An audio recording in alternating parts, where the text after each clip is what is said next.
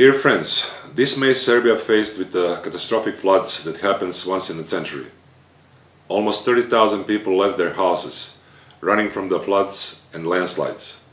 Now, 3 months later, they need help to reconstruct their houses, to start again their businesses, to buy livestock.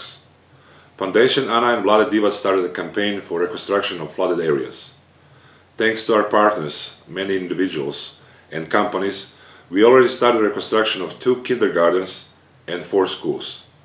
In addition to, we will reconstruct 40 family houses and deliver 100 economic grants for 100 families till the end of the year.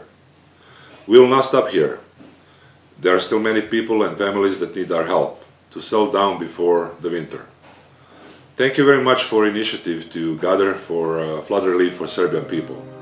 Many times before, our people in Toronto and the whole Canada has shown great solidarity with the people in Serbia, and this time is the same.